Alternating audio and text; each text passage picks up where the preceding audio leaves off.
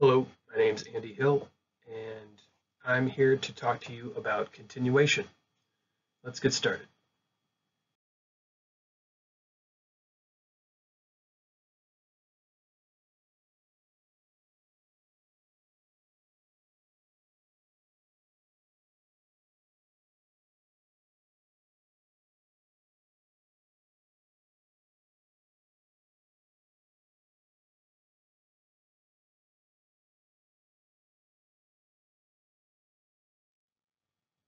This presentation will provide an overview of the internal erosion phase of continuation. It will discuss how to assess existing filters for particle retention and other factors that affect filter performance, as well as constricted or non-erodible exits that may be associated with defects in embedded structures. We'll talk a little bit about some more and less likely factors. We'll provide a brief toolbox overview and then quickly talk about the references for this presentation. Overview of internal erosion phase. Continuation is the second phase of internal erosion. Once erosion is initiated, it will continue unless the eroding forces are reduced or the passage of the eroded particles is impeded in some way. Thus, erosion may be interrupted or arrested by filtering action in downstream materials in the embankment or the foundation. Filter criteria basics. Dam engineers have known since the 1950s and 1960s that the most efficient way of stopping the erosion process is to zone the dam and to provide filters. Terzaghi is generally credited with the development of modern filter criteria. Sherrard, in his 1984 paper, conducted a laboratory study adding base soil categories and regrading to the procedure. If the D85 of the base soil, or D85B, is the same size as the effective diameter of the filter, then D15 of the filter is equal to 9 times the D85 size of the base soil. This criterion applies to base soil category 1, which has a fines content of greater than 85%. Filter design concepts. There are two fundamental functions of filters. Particle retention is the focus of this presentation as a defensive measure against internal erosion. The other function is permeability. Criteria for permeability vary between federal agencies, but all compare D15 of the filter to D15 of the base. Filter placement at Hens Dam in Queensland, Australia, using Flowcon truck is shown in the photo, courtesy of Mark Foster. Filter action for retention. Filters are designed to prevent particle movement from intergranular seepage flow where defects are present in a base soil or seepage water flows through pore spaces of a soil mass in an embankment or foundation. A properly designed filter prevents movement of base soils by seepage forces at a discharge face. The filter supports the discharge face such that bridging between closely spaced contact points prevents any movement of base soil particles into the filter. The filter is also sufficiently coarse to allow seepage water to escape freely. Details of filter action. This slide illustrates the details of filter action. Eroding soil in the crack is caught at the filter face, stopping flow in the crack. High gradients cause hydraulic fracturing from the crack to the adjacent filter. Hydraulic fracturing from high gradients between the water in the crack and the adjacent filter has caused some widening of the filter cake near the crack. The high gradients cause further widening of the filter cake until the gradient is reduced. The filter cake, having a very low permeability, covers the width of the crack and some distance on each side of the crack. The remaining filter is open for collecting seepage flow through the pores of the soil between cracks. Dam zoning considerations. Dam zoning can be grouped based on their capability of providing control for internal erosion in the embankment. This is based on the provision for or lack of filters and statistics of failure and incidents in Foster et al. 2000. It does not take account of details of dam zoning, design, and construction. Therefore, it is only a general guide. Exit conditions. Three types of exit conditions are generally considered. An unfiltered exit is a free or open face. An inadequately filtered exit may still provide adequate defense even if it does not meet modern filter design criteria. This requires an evaluation of the base filter compatibility for particle retention, discussed later. The last exit condition is a constricted exit, where the internal erosion occurs through a non-erodible open defect in a through-penetrating structure or rock foundation. Open or unfiltered exits in the foundation. This figure shows examples of various open or unfiltered exits in the foundation. It includes a potentially inadequate foundation filter at the base of the dam, the sand layer daylighting on the downstream side, the sand layer eroding into an open work gravel layer that daylights downstream of the dam, and the sand layer eroding into open joints in the bedrock that daylights downstream of the dam. Assessing existing filters. The problem with existing filters. Many existing dams have filter or transition zones coarser than required by modern filter criteria, such as no erosion condition. Foster and Fell, in their 2001 paper, conducted additional research with emphasis on dispersive soils and additional erosion boundaries to help answer the questions of if a concentrated leak develops through the core, will a filter transition zone prevent continuing erosion? How much erosion is required for self-filtering to occur, and can this amount of erosion be tolerated? Assessing existing filters continued. Fell et al. In their 2008 paper recommends selecting representative gradations of the original or regraded base soil, which are indicative of the finer 5% of the base soil gradations, such as the fine base soil gradation, the average gradation, such as the average base gradation, and the coarser 5% of the base soil gradations, such as the coarse base soil gradation.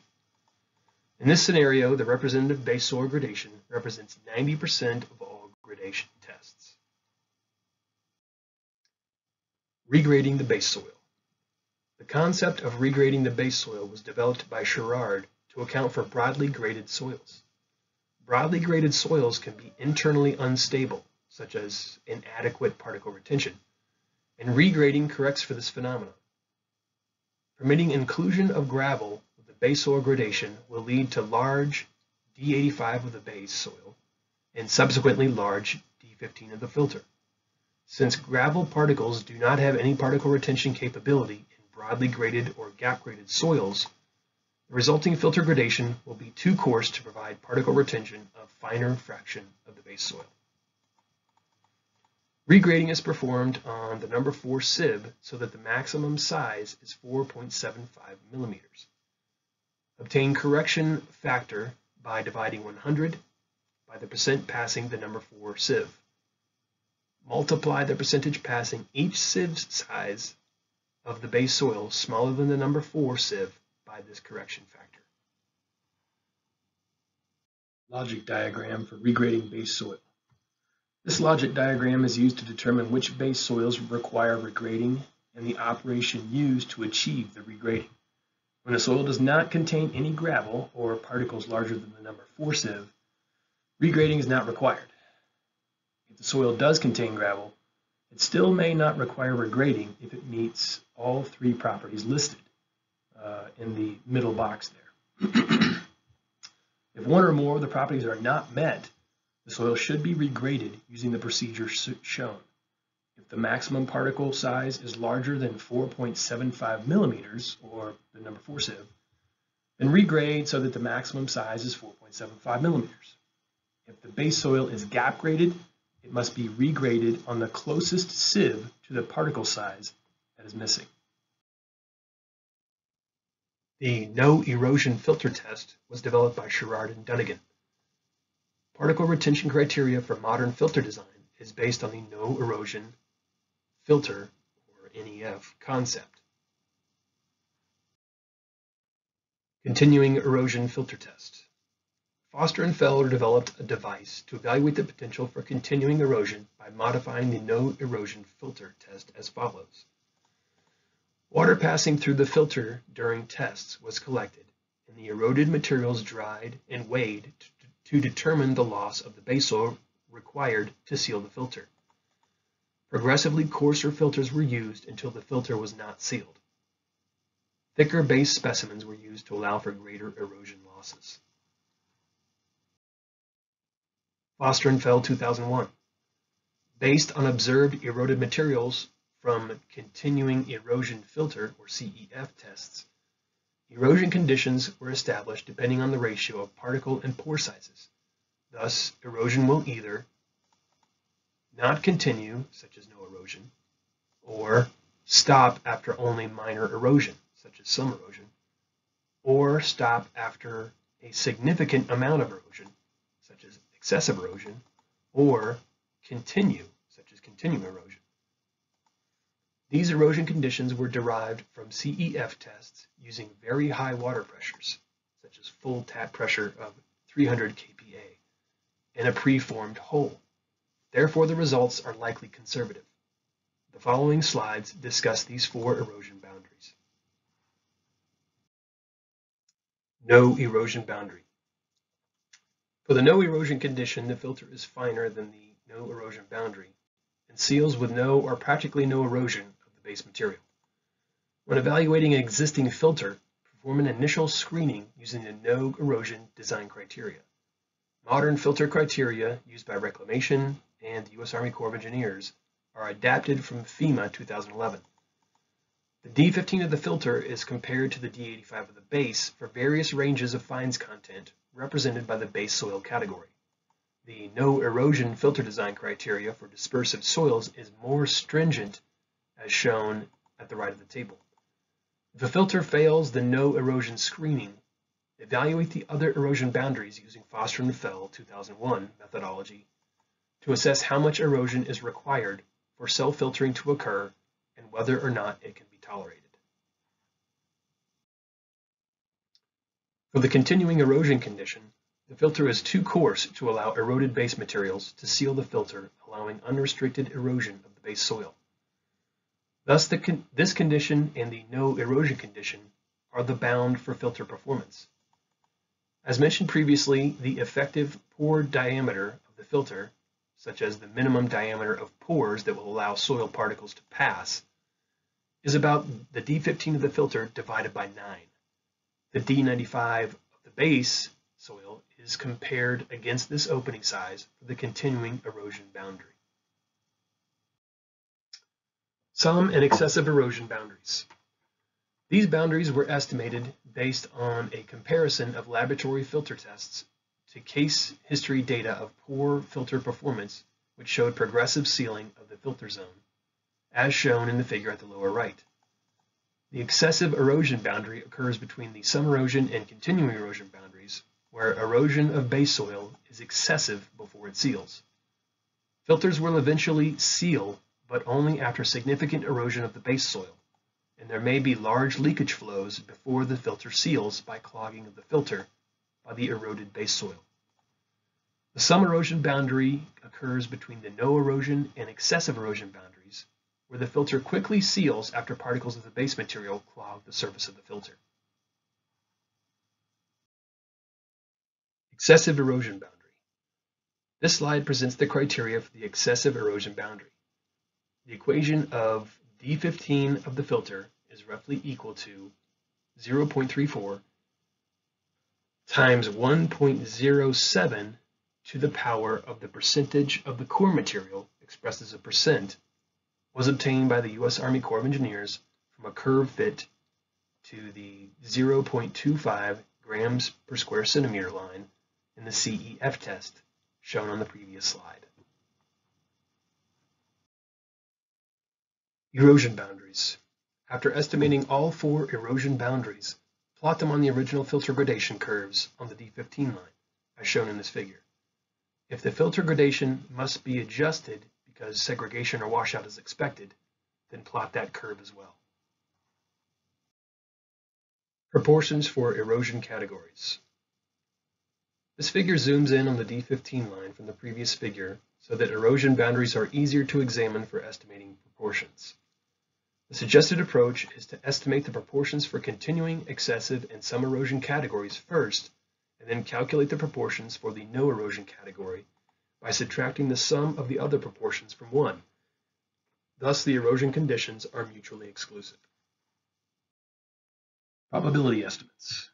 Fell et al., in their 2008 paper, recommends making an initial estimate of the probabilities of no erosion, some erosion, excessive erosion, and continuing erosion by calculating the sum product of the percentage of the base soil gradations and the estimated percentage of no erosion, some erosion, excessive erosion, and continuing erosion for the coarse, average, and fine base soil gradations.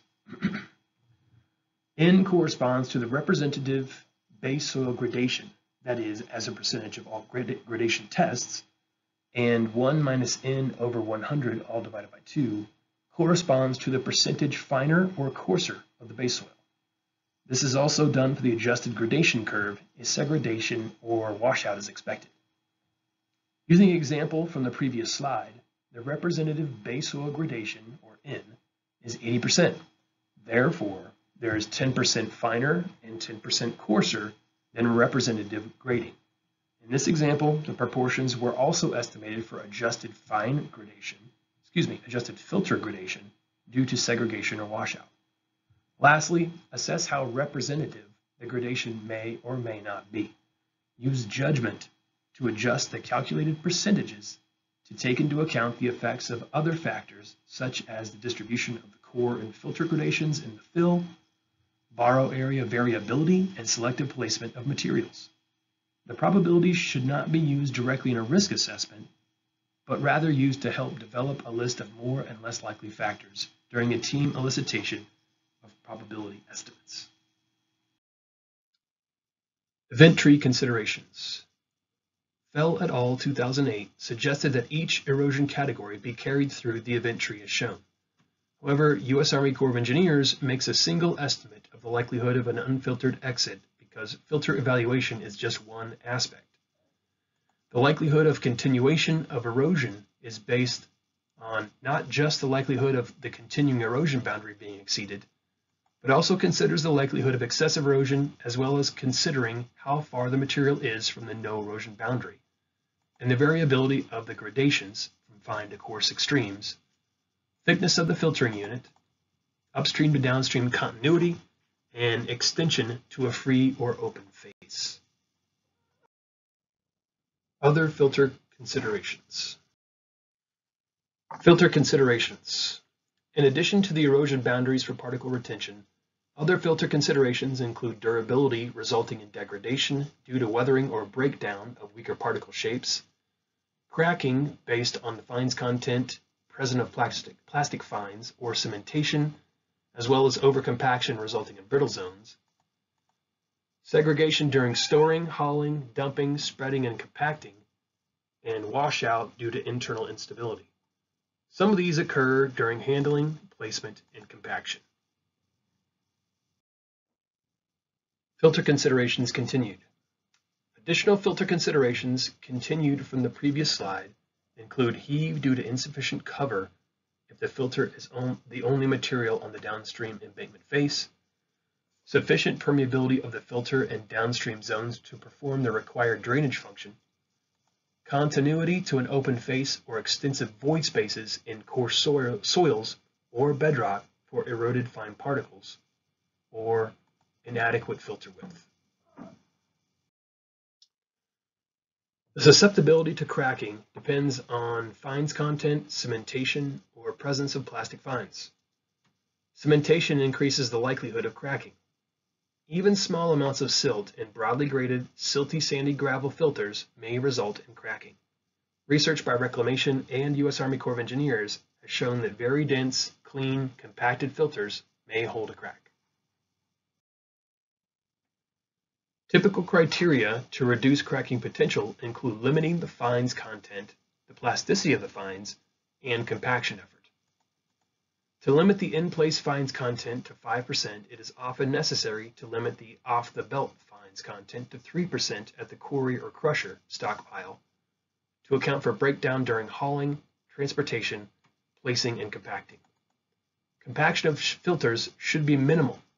Very densely compacted sands can result in overly brittle zones that have less than desirable self-healing properties, thus sustain a crack. Excessive compaction, particularly of crushed rock, can lead to the creation of sufficient fines in the filter to make them susceptible to cracking. Dynamic loading by the compactor is the critical component in compacting granular materials. Compaction of filter and drain materials should be adequate to produce sufficient density to preclude liquefaction, limit consolidation, and provide adequate strength. Minimum density should generally be not less than 70% relative density, particularly if liquefaction is a concern.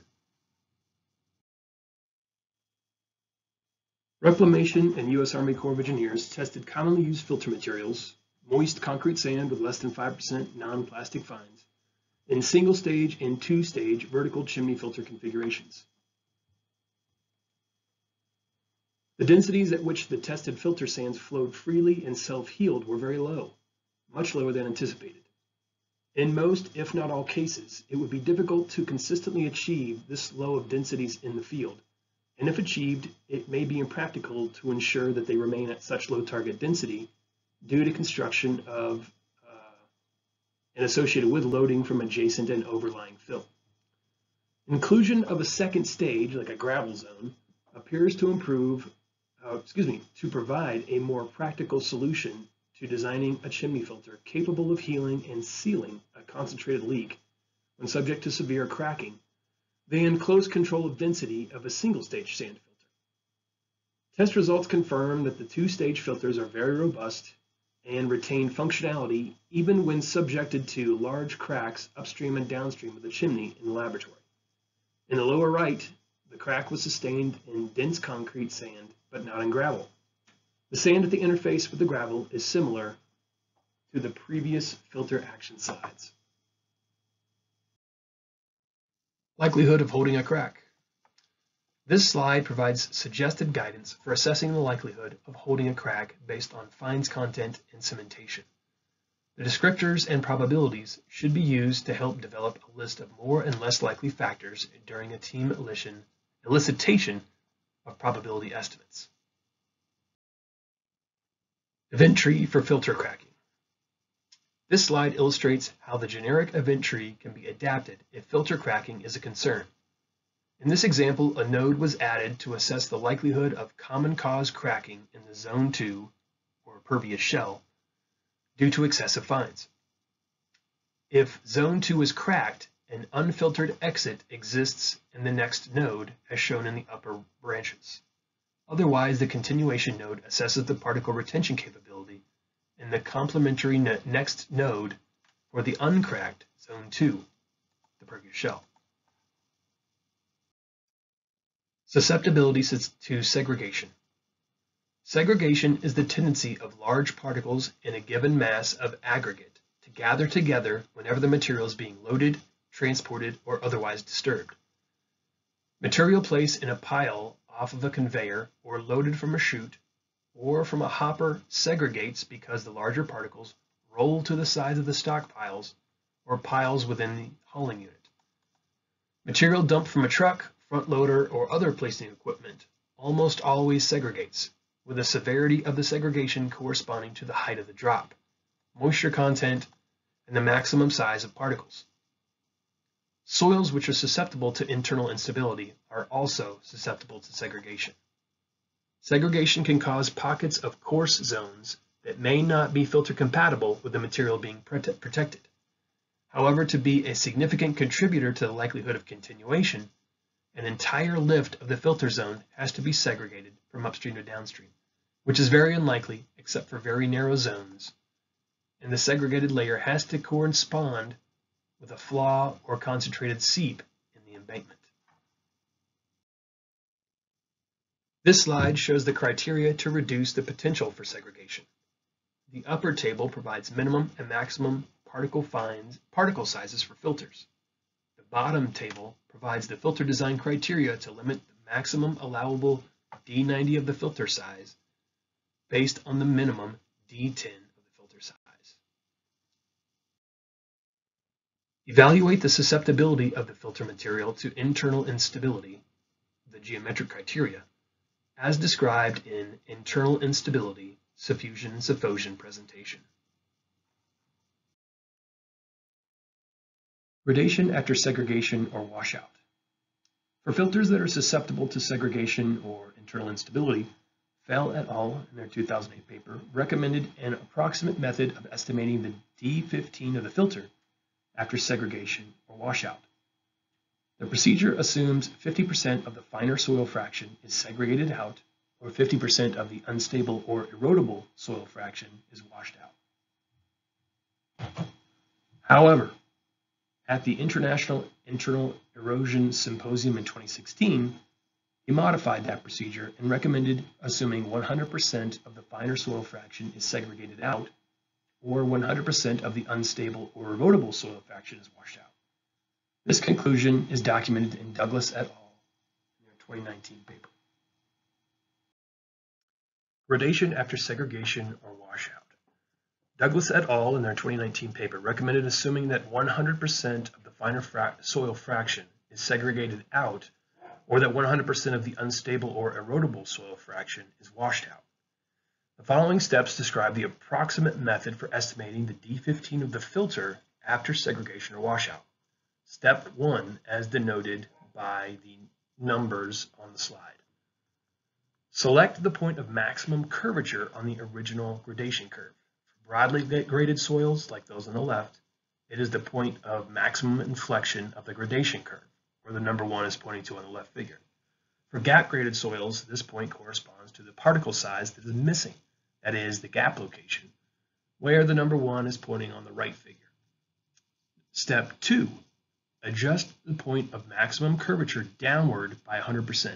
That is, relocate the point of maximum curvature to the bottom of the graph at the 0% passing point, because the procedure assumes 100% of the finer soil fraction is segregated out, or 100% of the unstable or erodible soil fraction is washed out. Step 3, approximate the shape of the estimated gradation curve after segregation and washout. Kind of use your best judgment on that to kind of recreate the shape of the original curve. And then step 4 is estimate the D15 of the filter after segregation and washout using the adjusted gradation curve, again denoted by the number 4 on the screen on the left and the right figure. Lastly, it's important to consider where the fines may have migrated. For example, plugging something up or lying at the bottom of the layer, and the associated impacts of that. Event tree, segregation or washout. This slide illustrates how the generic event tree can be adapted if the filter is susceptible to segregation or is internally unstable. In this example, a node was added to assess the likelihood of the filter being segregated or internally unstable. Given the filter is susceptible to segregation or internal instability, the next node assesses the likelihood of continuation based on the adjusted gradation as shown in the upper branches. Given filter is not susceptible to segregation or internal instability, the complementary next node assesses the likelihood of continuation for the stable filter and its unadjusted gradation as shown in the lower branches. More and less likely factors. The following table from Best Practices Manual can be used to help assess the likelihood of continuation of internal erosion. It can be used as a starting point, but the risk team must develop project-specific more likely and less likely factors to guide subjective probability estimation. The factors in this portion of the table address filter presence and embankment zoning, filter gradation, and cracking.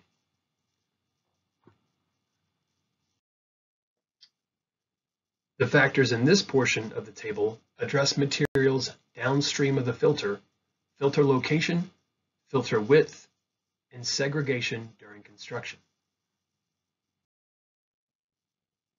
And the factors in this portion of the table address internal instability, gradation testing, and toe drains. Constricted or non-erodible exits. Constricted non-erodible exits. Up until this point, the presentation has discussed assessing the particle retention capability of filters. The last exit condition is a constricted or non-erodible exit. For erosion to continue, the open joint, defect, or crack in conduits, walls, or rock needs to be sufficiently open to allow the surrounding soil particles to pass through it. Likelihood of continuation. There are no commonly adopted criteria for assessing the likelihood of continuation, although some have used design criteria for the perforation size for drain pipes. Effective opening size of defects can be used to assess whether internal erosion will continue. Poorly designed or inadequately filtered underdrains, toe drains, relief wells, or weep holes into which embankment or foundation materials can be eroded should be evaluated using similar opening size considerations where applicable. Suggested criterion. Sherrard concluded that uniform filters act similar to laboratory sieves, with an opening sieve size approximately equal to D15 of the filter divided by 9, thus continuing erosion criterion, and that approximately 97 to 99% of the particles were finer than the D15 of the filter divided by 9. Fell et al. In their 2008 paper suggested criterion assumes that the Foster and Fell 2001 continuing erosion criterion applies to erosion into an open joint, defect, or crack in the conduits, walls, toe drains, or rock foundations, and that crack width is equivalent to filter opening size of voids between particles in the filter. Other considerations. Constrictions that are retaining soils and preventing erosion need to be continuous to some exit point. Bedrock joints or fractures need to be continuous to an open face and not covered by alluvium. If extensive void space exists in coarse soils or bedrock, an open exit may not be needed, but sufficient storage space for eroded fine particles must be available. It is also important to consider the flow direction and likelihood of flow reversal. Let's do a quick overview of the toolbox. The Filter Evaluation for Continuation spreadsheet toolbox has the following worksheets or tabs in it. One for the base gradation and one for the filter gradation. One for particle retention, the no erosion condition based on the FEMA 2011 criteria. One for the method to assess filters not meeting modern filter design criteria based on the Foster and Fell 2001 methodology. One for the permeability criteria based on EM 1110-2-1901, and one for constricted exit. And here is our references. Primary references include Foster, Fell, Saganowitz, Sills, Vroman, and Davidson. Risk analysis for dam safety, a unified method for estimating probabilities of failure of embankment dams by internal erosion piping. FEMA 2011, filters for embankment dams, best practices for design and construction. And Foster and Fell 2001, assessing embankment dam filters that do not satisfy design criteria. That's all I've got for you on continuation. Thank you for your attention. And if there's any questions, comments, or discussion, we'll do that now. Thanks.